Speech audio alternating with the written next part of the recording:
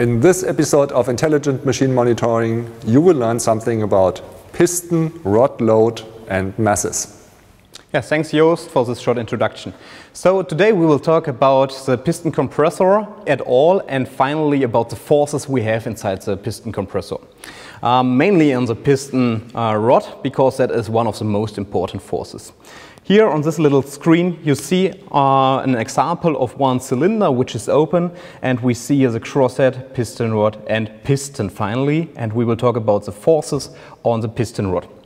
For that we have to know a little bit theoretical background, but why we need that forces and why it's so important to know these forces is that we have to know what is our maximum allowed force, what are our forces which are moving back and forward, so compression and tension loads, and finally what are our mass and pressure forces.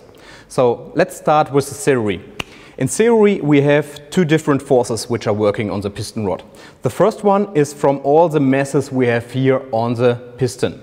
The piston rod, the crosshead and all these parts needs to be moved back and forward from the top dead center in this direction and from the bottom dead center finally in this direction. And depending on how big a piston is, how big a piston rod is, we have different forces inside that complete picture. So we start here with our mass forces. What we see here is one revolution. We start from TDC, go to BDC and go back to TDC, so top dead center and bottom dead center. And in green you see our forces which are caused from the masses. So first, when we start on the top dead center, the motor will pull back the piston to this direction. So we start from negative until we have our highest speed, and then it has already to reduce the speed again. So our force change here in the positive part, and on the other way around, when we are here, it happens exactly the same. So we have our load reversal here and here at 90 and 260 degrees crank angle. The next force we are talking about are the forces caused from the pressure. If you look to that picture again, we see that we have a crank end and a head end compression chamber. And for sure, when we start on the top dead center, we have a really high pressure in the head end compression chamber, which is pulling the piston already back. And when we are in the bottom dead center, we have a high pressure here on the crank end compression chamber, which is pulling the piston in the other direction. So these forces have as well a big influence to the complete loads which happen inside that picture.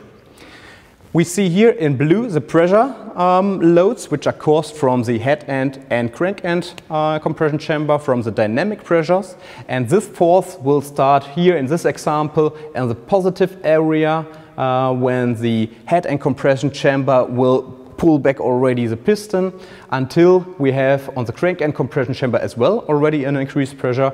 So we are here in the negative area until the bottom dead center where it turns back the direction, and the next load reversal point is at this point here until we are back at the beginning of the high force. So we have to combine these two forces, and the combination of both forces will be the red one here shown in this way. The most important points are the rod load reversal points, which are here and here. And additionally, it's nice to know where is our minimum force and where's our maximum force. Because we have mainly three things we can build up out of this picture. Let's look only to the red one. The first one is we have to guarantee that the crosshead pin is lubricated all the time. So the pin is only lubricated when we have these load reversal points. Based on the API, we need minimum 15 degrees crank angle. So in this example, we have 180 more or less, so that's perfect. But imagine you have, for example, a broken valve. Then we have, for example, if a broken valve on the crank end side is here on the discharge side, we have always a high pressure inside that compression chamber, and that will move the complete curve up or down, depending on which valve is broken. And we have no or only a very small load reversal. And in this case, the crosshead pin is not lubricated because it's pushed always to one direction, and we have no lubrication on that side. The second important thing here on this curve are the maximum and minimum allowed ones. So here is the minimum and here is the maximum one. And if that exceeds the manufacturer requirements, then for sure the piston rod can break as well.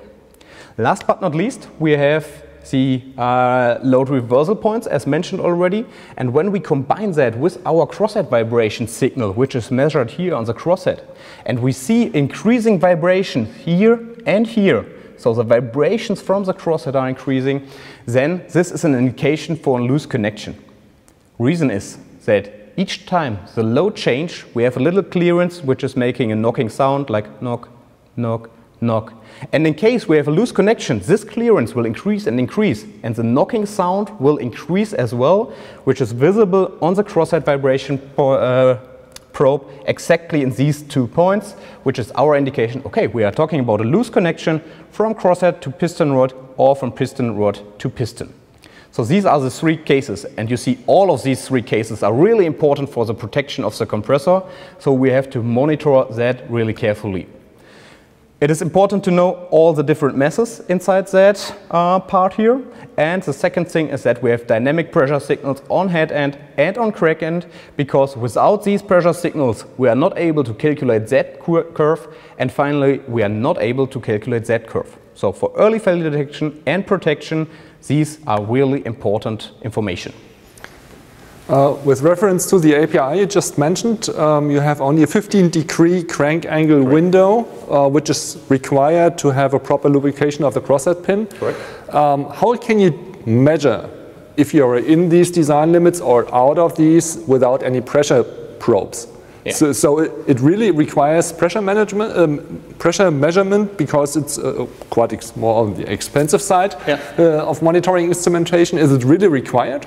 So if we have no dynamic pressure measurement, then we can see it maybe on the crosshead vibration probe, like mentioned. We see 2 peaks which are increasing, but these can have different reasons. This can as well valve impacts or other impacts, and without the dynamic pressure curves, we are never sure where these vibrations are caused from. And with the dynamic pressures and all the known masses, we know, okay, here we have a point, here we have a point. If we have increased vibrations there, then it's our load reversal point. And if these points are coming too close together, then we might have an issue with our crosshead lubrication. But again, when you want to be in spec with the API, you definitely need to have dynamic pressure measurement and analysis. Otherwise, it's not possible to do this dynamic measurement of the loads, which is requested from the API. Okay. Thank you for this, Jan. I hope you enjoyed. If you have any comments, let us know, and tune in for the next episode of Intelligent Machine Monitoring.